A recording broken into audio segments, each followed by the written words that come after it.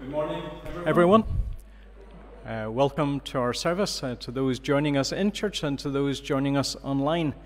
Just some notices to draw your attention to. A reminder that our loose collection during Lent is towards the Kind Fund. Our choir practice is on Tuesday at 8:30. And then Bible study is at 7:45 on Wednesday in the committee room. And in our family service next Sunday, we'll be looking at See Your King Comes to You on Palm Sunday.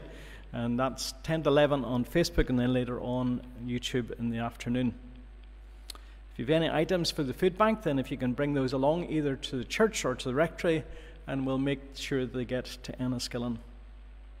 So let's stand as we have our invitation to worship. This is the day that the Lord has made. We will rejoice and be glad in it. Lord, direct our thoughts. Help us to pray and lift up our hearts to worship you in spirit and truth. Through Jesus Christ our Lord. Amen. The Spirit of God fills the whole world. Come, let us worship. We begin our service by singing My Hope is Built, and Bless the Lord, O my soul.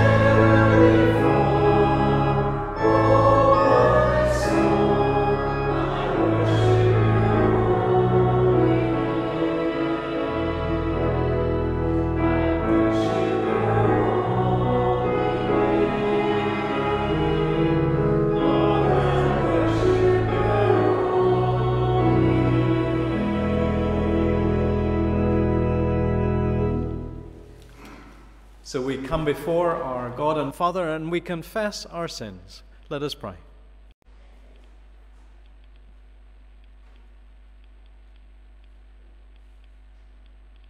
And together we say, Heavenly Father, we have sinned against you and against our neighbour in thought and word and deed, through negligence, through weakness, through our own deliberate fault, by what we have done and by what we have failed to do.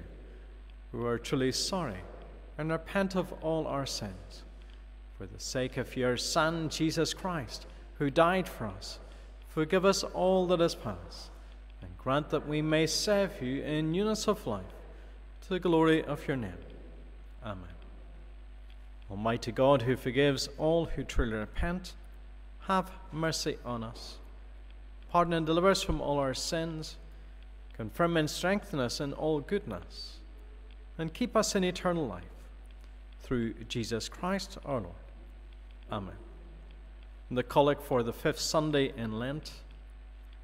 Most merciful God, who by the death and resurrection of your Son, Jesus Christ, delivered and saved the world, grant that by faith in him who suffered on the cross, we might triumph in the power of his victory, through Jesus Christ our Lord. Amen. Now Ron is going to come and read our reading. A reading from Philippians 3, beginning at verse 4b. If someone else thinks they have reason to put confidence in the flesh, I have more. Circumcised on the 8th day, of the people of Israel, of the tribe of Benjamin, a Hebrew of Hebrews, in regard to the law, a Pharisee, as for zeal, prosecuting the church, as for righteousness based on the law, faultless. But whatever were gains to me, I now consider loss for the sake of Christ. What is more, I consider everything a loss because of the surpassing worth of knowing Christ Jesus my Lord, for whose sake I have lost all things. I consider them garbage, that I may gain Christ and be found in him, not having a righteousness of my own that comes from the law, but that which is through faith in Christ, the righteousness that comes from God on the basis of faith.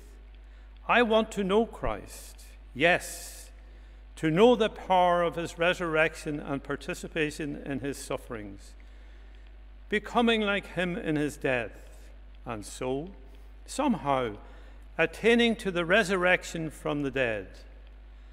Not that I have already obtained all this, or have already arrived at my goal, but I press on to take hold of that for which Christ Jesus took hold of me. Brothers and sisters, I do not consider myself yet to have taken hold of it, but one thing I do, forgetting what is behind and straining towards what is ahead. I press on towards the goal to win the prize for which God has called me heavenward in Christ Jesus. This is the word of the Lord. Thanks be to God. Before the sermon, we sing by faith. Thank you.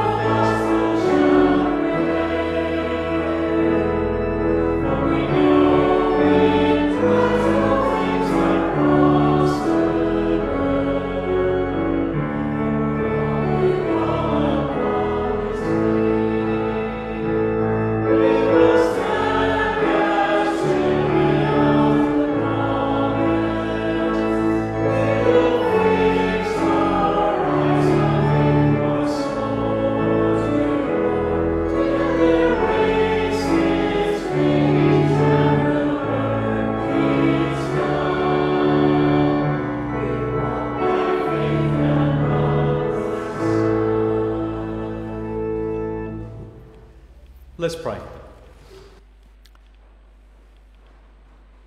Father, I want to pray that you would take my lips and use them, that you would speak through them, for your name's sake and for your glory. Amen. Well, the passage that Ron read to us is such a passage that's meant to stir us on. As Paul is in prison, his first time in prison, he's writing to the church, trying to encourage the church to keep going. That despite what they see in the terms of the suffering that he's facing, he wants them to keep going. And I want to look briefly at 3 points beginning with P. And the first is past. He talks about forgetting what is behind. And so when it comes to the past, we see in this passage, he talks about his achievements. And he refers to them, all the different things that people might sort of think, well, those are great, and they earn you a place.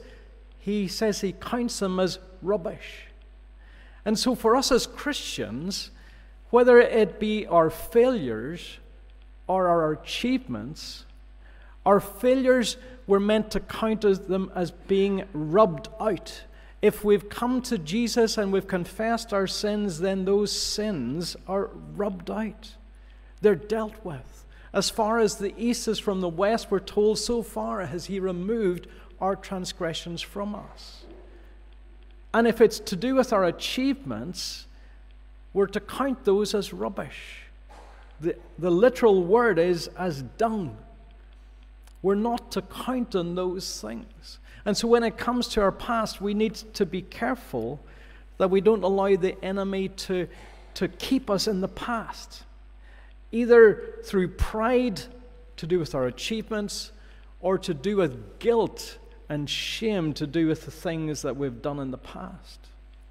If we've asked for forgiveness, then we need to accept that forgiveness too. We need to recognize that it's nothing that we can do to pay for our sins. It's all been done.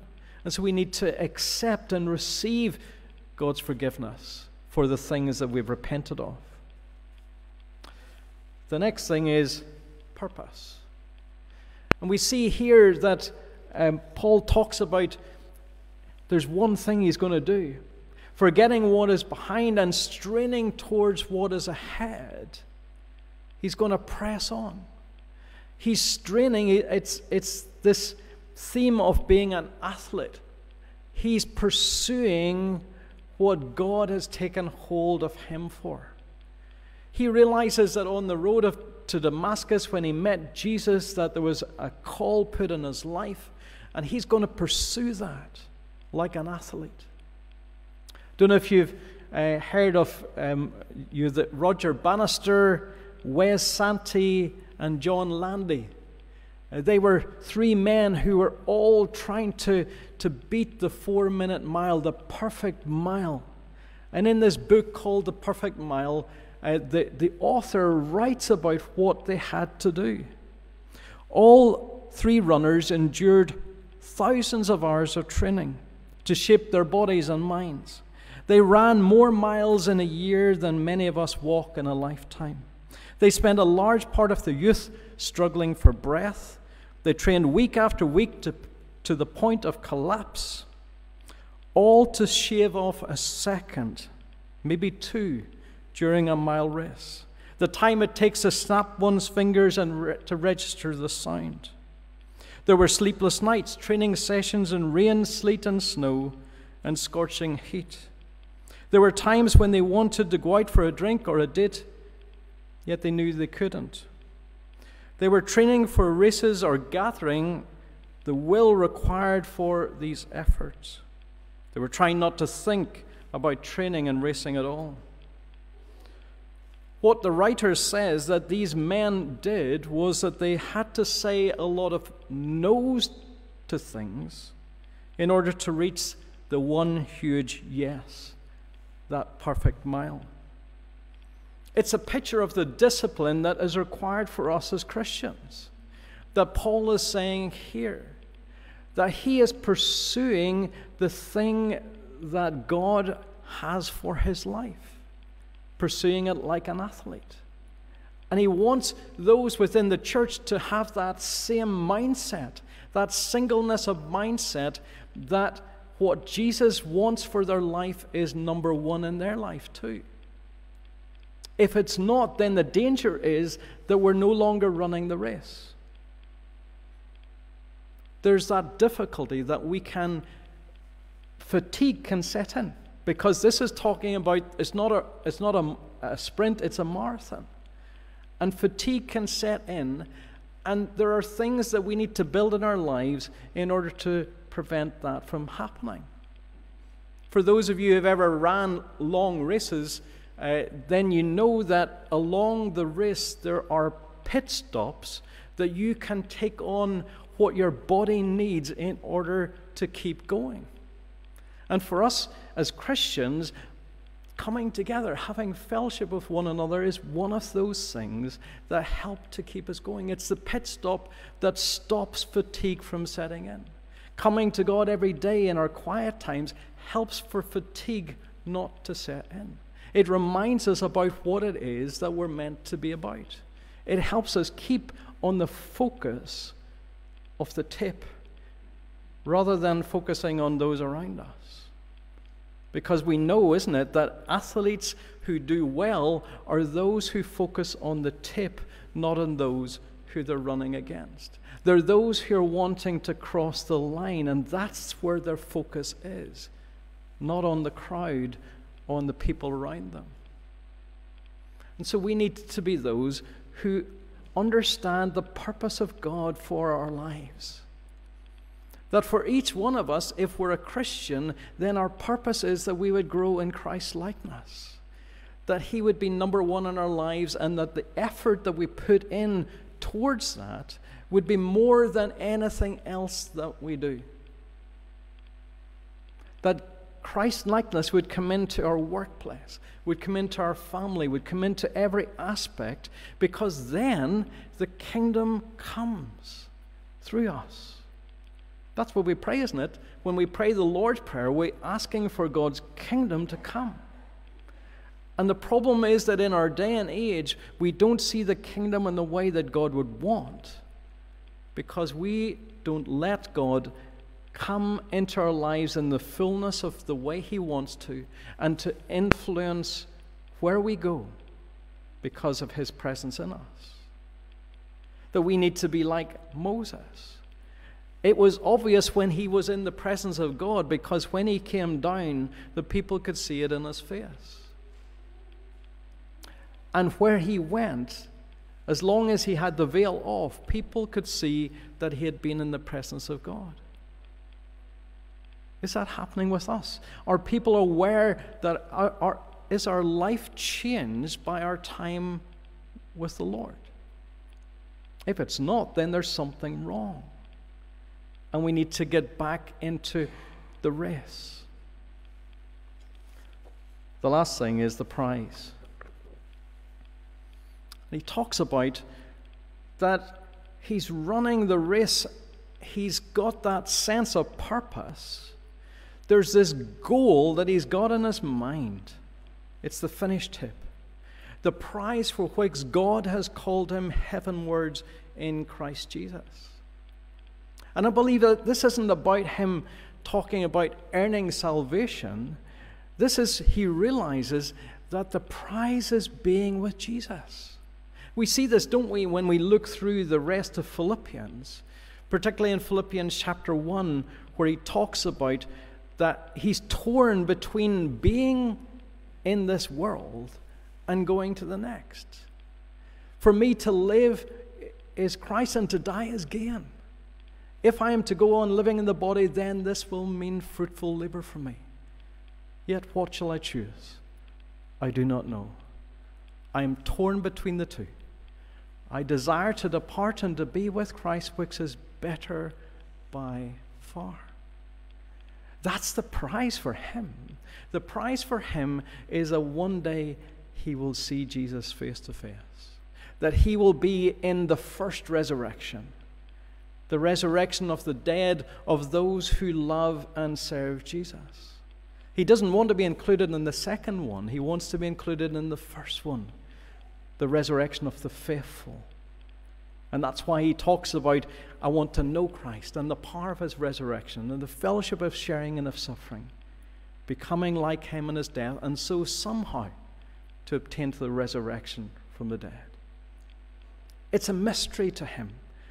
We see that in what Paul says later in some of his letters. He talks about the mystery, and there is a mystery. We don't quite understand how it is that we get to obtain all that Jesus has in store for us. But we know it will happen when we stay to the end.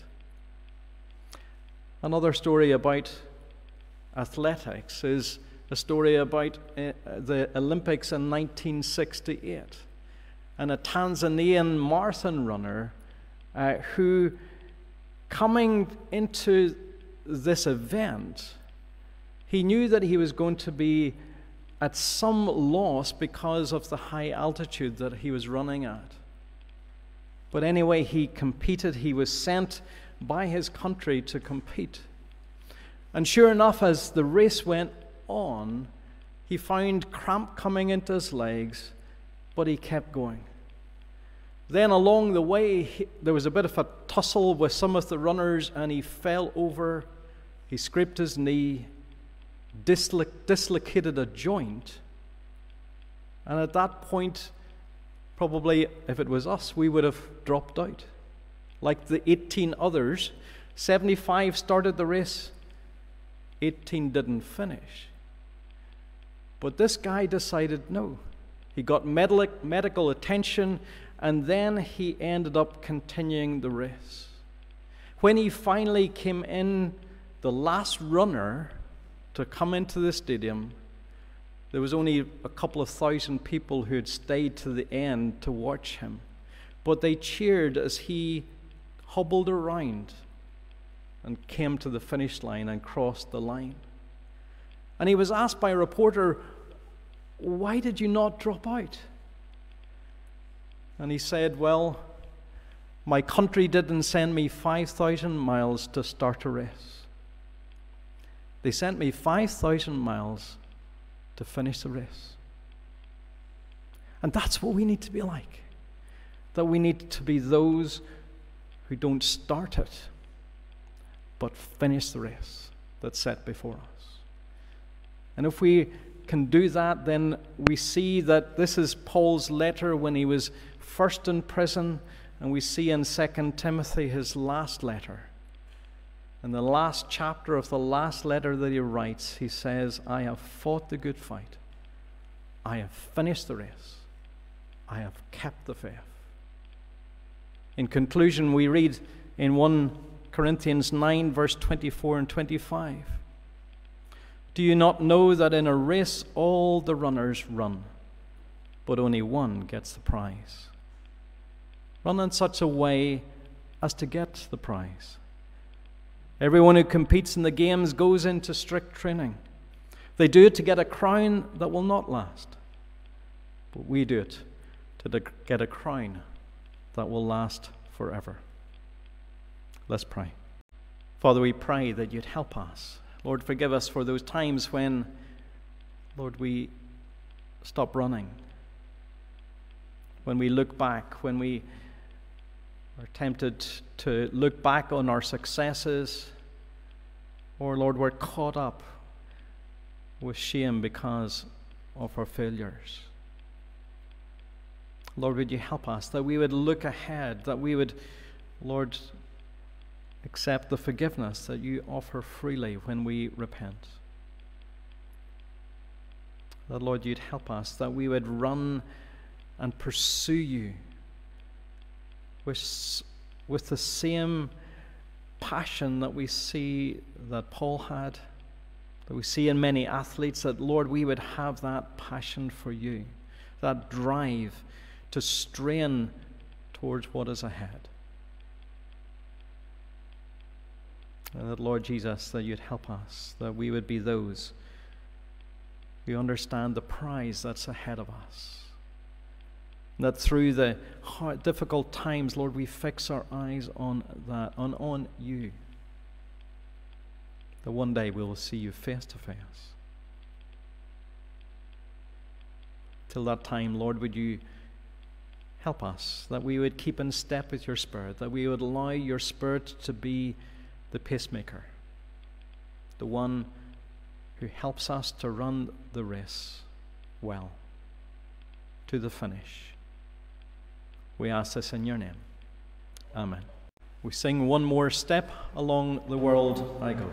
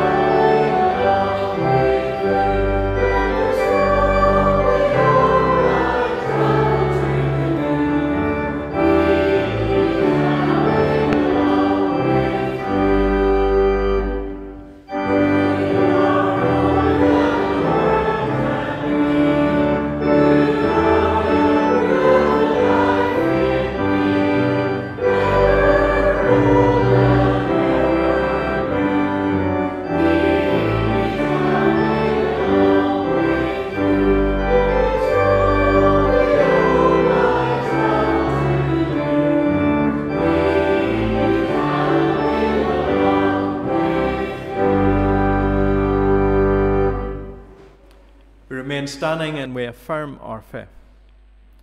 To believe and trust in God the Father. I believe and trust in God the Father who made the world. To believe and trust in God the Son. I believe and trust in his Son Jesus Christ who redeemed mankind. To believe and trust in God the Holy Spirit. I believe and trust in the Holy Spirit who gives life to the people of God. This is the faith of the church. This is our faith. We believe and trust in one God, Father, Son, and Holy Spirit. We have our prayers of intercession. Let us pray. Father, we pray for the church worldwide, that we all may be one. Grant that every member of your church may truly and humbly serve you, that your name may be glorified by all people. We pray for all who govern and hold authorities in the nations of the world, that there may be justice and peace on earth.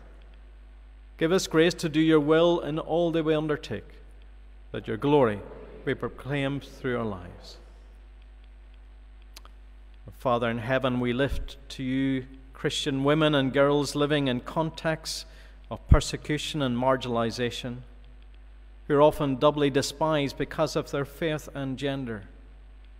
We pray especially for widows and their children who are more vulnerable without their husband's earthly protection. Father of compassion, please provide for their daily needs and shield them from harm. Lord, in your mercy, hear our prayer. God of peace and justice, we pray for the people of Ukraine today. We pray for peace and the laying down of weapons. We pray for all those who fear for tomorrow, for those who have lost children and loved ones in this terrible war, that your spirit of comfort would draw near to them. We pray for all those displaced from their homes, both within Ukraine and beyond, that you would provide for their needs, that countries around the world would respond with generosity and compassion. We pray particularly for our own country, that more would be done to both ease and speed up the process of people finding refuge here. Lord, in your mercy, hear our prayer. We pray for those known to us in need of your touch, and in the silence we bring them to your throne of grace, especially remembering the Moore family.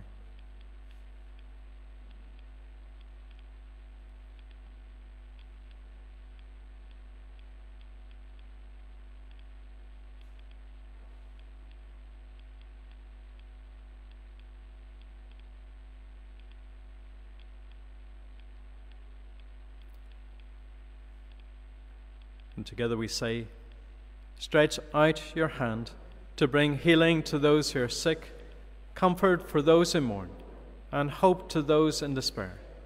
Accept our prayers through Jesus Christ, who taught us to pray.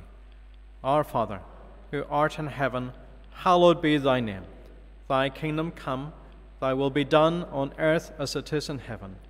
Give us this day our daily bread, and forgive us our trespasses, as we forgive those who trespass against us. And lead us not into temptation, but deliver us from evil. For thine is the kingdom, the power, and the glory, forever and ever. Amen. We sing, Fight the Good Fight.